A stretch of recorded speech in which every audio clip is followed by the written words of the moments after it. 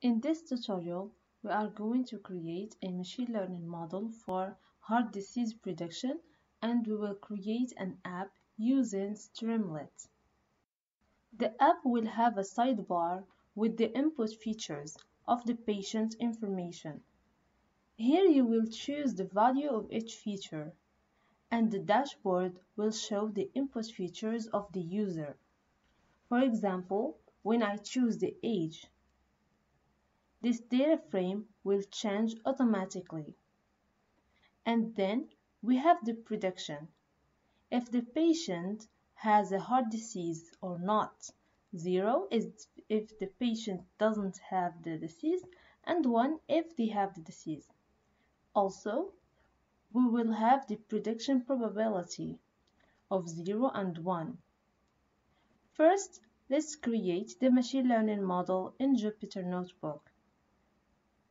First, we will import pandas, and we will use read CSV to read the dataset of patients with and without the heart disease. The dataset is from this Kaggle page. You can find the URL in the description. The dataset contains 14 columns and 1025 rows. We want to check the missing values by using isNull function. The dataset doesn't have any missing values. We can see that our dataset is equally balanced by counting the values of the patients with and without the heart disease. To properly represent the categorical data, we will use getDummies function that will return indicator variables. For example, the CA variable, after using getDummies, we will have 4 columns because the SCA column has 4 different values. We will test 5 different classification algorithms to classify if the patient has a heart disease or not. We will import those algorithms from scikit-learn. We will use train-test-split function to split randomly our dataset to train and test sets. We will calculate the accuracy of the training sets and the test sets of all our models that we created. We see that Random Forest model has the highest accuracy on both the training and the test sets. We will save our final model by using Pickle to use it directly without training our model each time. Here is our model in a PKL format in the same folder as the Jupyter Notebook. Now we will create the Python script in the same folder. I named it app.py. I will open this file using VC Code, but you can choose any other editor of your choice. In this Python script, we will import Streamlit to create the application. We will import pandas, NumPy, and Pickle. We will create a description of the app using sc.write, the header to the sidebar of the app.